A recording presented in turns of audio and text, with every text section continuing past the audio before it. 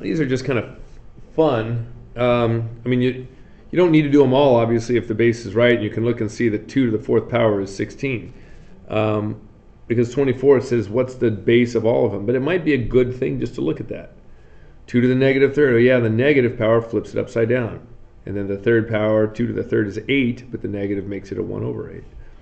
And I would think this would be a good one to look at too, 2 to the 13th. Well, wait a second inside here, how is that 13? Well, when you multiply the bases, you add the exponents to be a 13, so the base is 2.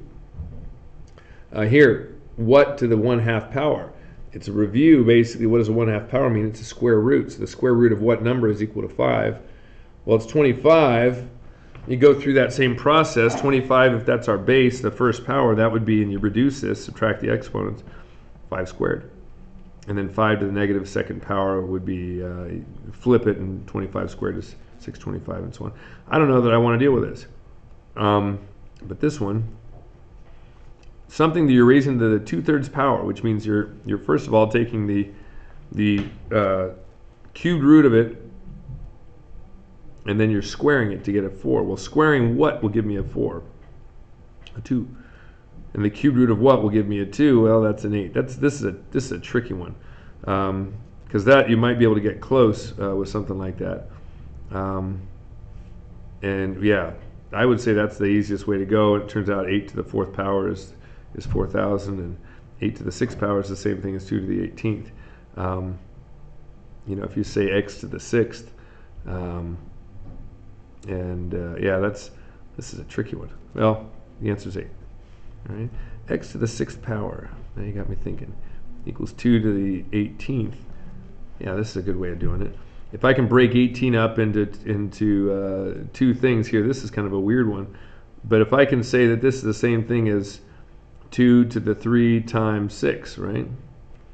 Well, if I break this down, the 6 is on the outside, which is this, and then the 3 is on the inside. So the thing that's on the inside is basically that 2 to the 3rd power. And so 2 to the 3rd power is our x, because the 6's are on the outside. So x equals 8. And lastly, I don't think I need another video to go through this one. One thing, this basically says that the base here is not 10. And we know that because we know that 10 to the 1st power is equal to 10. Well, this is less than 1. So that means this is going to be less than this number here. Okay, because whatever you're raising to the power of 0.9, that's going to be smaller than whatever it is. So I know this number's got to be bigger than 10. And process of guess and checkness, I guess one thing you can kind of do would be to take a couple guesses. It turns out if you take 12 and raise that to the power of 0.926628408, it's going to be darn close, but it's going to be much closer than you can get with anything else. In fact, I just went just to see, if I put a 2 in there, it actually gave me exact 10, which is still probably an approximation, but it's darn close. So the base that the calculator using is a base of 12, because 12 to that power is equal to 10.